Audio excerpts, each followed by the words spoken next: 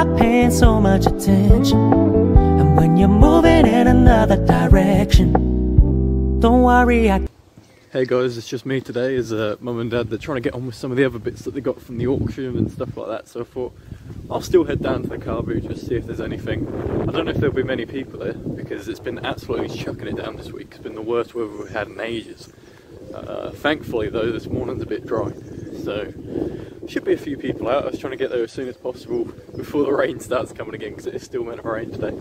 But yeah, let's just hope we can get a couple of bits. Hopefully, you know, the rain might have scared off some people, saved some bargains for us, and yeah, I'll catch up with you in a bit.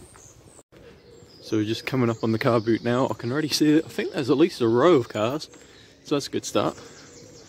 Usually at this one, a lot of people arrive a bit later. So by like, I think it's currently sort of 6 o'clock at the moment, quarter to 6 o'clock sort of thing. But by like 9, by like 9, it's supposed to be filled up. But yeah, it's looking promising so far. Sun's out now, which is really nice.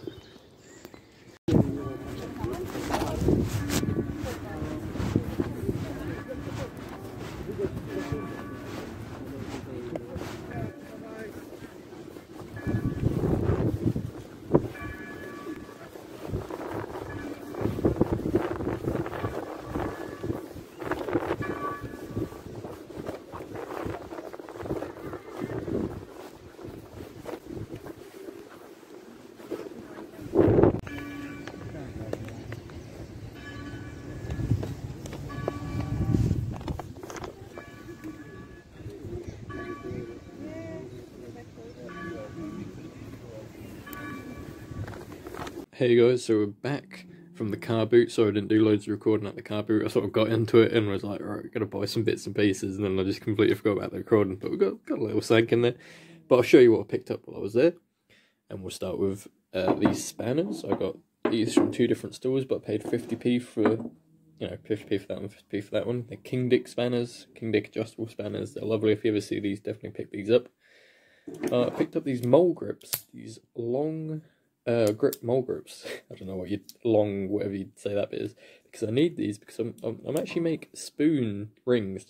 I make rings out of spoons, and a different way I've been trying to do it is putting a socket on one side and then holding it in place. But I needed a long handle ones, a long grip bit. So I paid £1 for that, but that's more for like, you know, making the spoon rings and all that sort of thing. Paid 10p for this fella, which is a Thimbles cuddly toy. It's still got the badge on it. 10p for that, can't be too bad. It's from 2002, so it's, that's vintage. That's retro, that one. I also got this for 10p from the same store. Cadbury World, like a chocolate. I think he's a chocolate or a bean. I don't really know, but you know, Cadbury's World, 10p. I thought I'll pick it up. I got these 2 St. Michael tins, Christmas tins. You know, Christmas, all times of the year, you know, you can't go wrong with Christmas stuff. 50p each, so that's good for them too. I'm sure I'll get some of that. I sold St. Michael stuff before, so yeah, pretty happy with that. I got this for 50p, the Mighty Boosh Special Edition DVD. I think this is all seasons of the Mighty Boosh, and yeah, it's practically brand new. I mean, the discs are in really nice condition, barely touched. Yeah, 50p for that. I paid 30p for this Reader's Digest book of strange stories. Now, I sold a Reader's Digest book the other day for £15, so we'll see how popular this one is. I paid 20. Did I pay? Yeah, I think I paid 20p for this interesting little corkscrew with the handle. I paid 50p for these 2 bits, which are like butter dishes, I think. Holland on the bottom, they say Holland, stainless steel. This umbrella, this nice 1993 tin. I paid 50p for those 4 bits. Again, quite happy with that. This I got for free on the way home. It's just, it's no good, I'm going to chuck it back out, I think.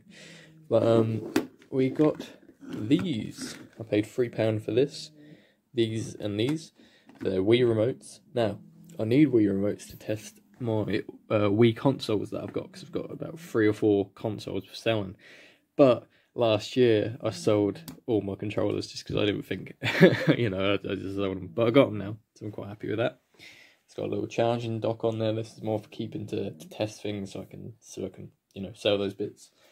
I've got this as well, which is it looks handmade. I'm pretty sure it's handmade.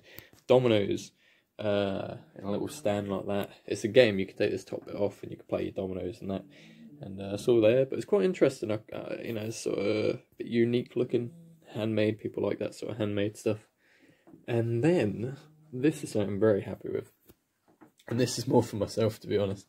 But I've been needing a microphone for the podcast that I do, which is Small Brain Podcast, which you can find on YouTube. You know, check it out.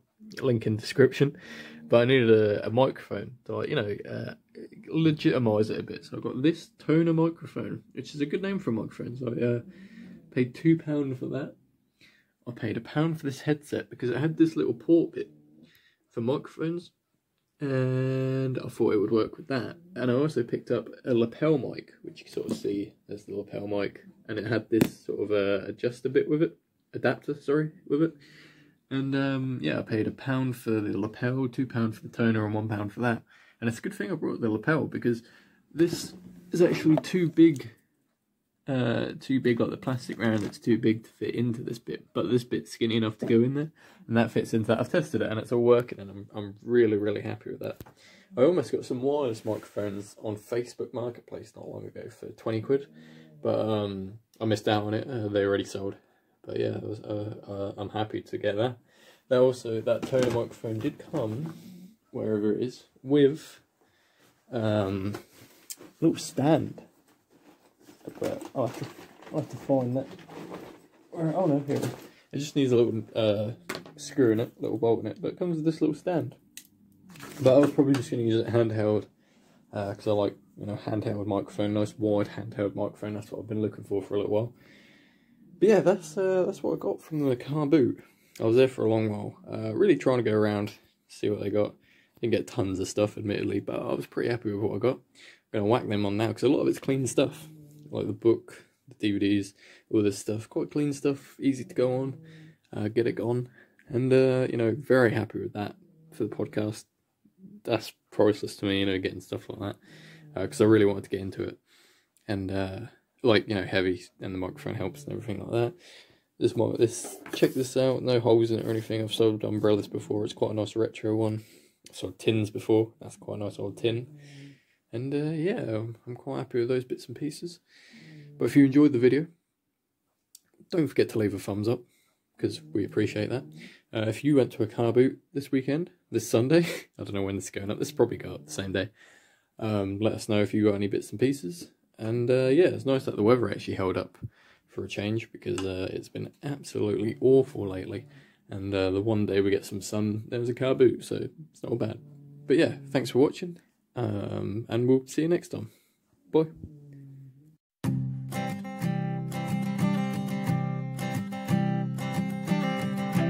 I keep a photograph.